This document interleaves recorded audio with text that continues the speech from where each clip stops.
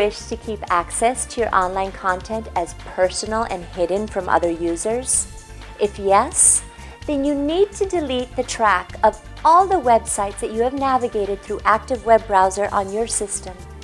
The History folder holds a record of all websites and online information that you navigate through the browser on your system.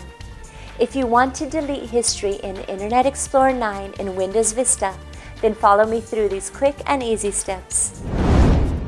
Open Internet Explorer 9. Click on the Tools menu at the top of the page and select Internet Options. In the General tab, click on Delete button from Browsing History section. A new window will now pop up. Select the checkboxes next to History and Download History, then click on Delete button. Click on OK to close the Internet Options window. Congratulations! You have successfully deleted history in Internet Explorer 9 in Windows Vista.